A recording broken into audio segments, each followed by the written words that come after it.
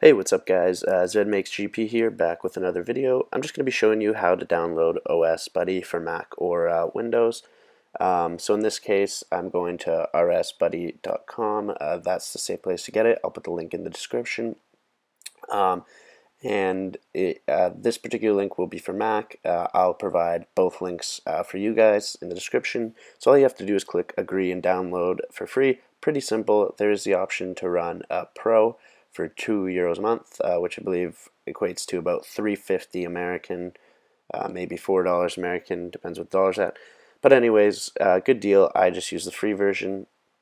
Anyway, so you click the button, agree and download. It'll start downloading in the left-hand corner, providing you're using Chrome. And basically that's it. You don't actually need to create an account with them. I'll explain that in the next part. You can just log in as a guest, but I'm going to show you, in case your Java is not fully updated, you may need to do a JDK update to run it on 8. If you're having problems, that's probably the solution. So you'll just go to Google. What I do is I type in the update for Mac specifically.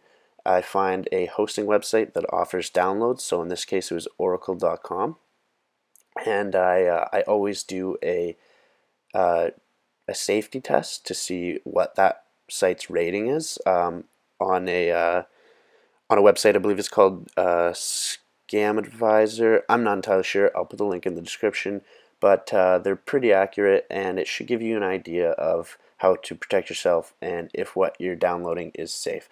So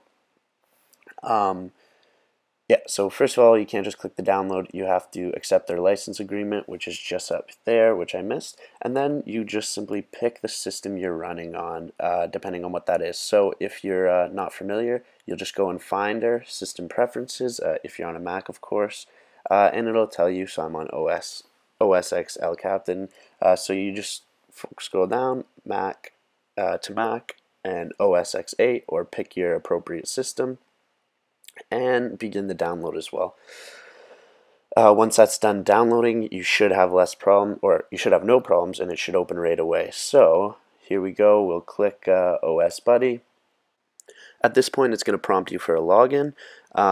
So if you don't have one, just simply click login as guest. If you want one, you can create it on rsbuddy.com. And you're basically good to go. Now, the reason I created this video was because a lot of people in game were asking, what is OSBuddy? How do I get it? What can you do with it? If this gets a lot of positive feedback, I'll make another video explaining some of the benefits of OSBuddy, what it can be used for, and all that fun stuff. Thanks a bunch. See you next time.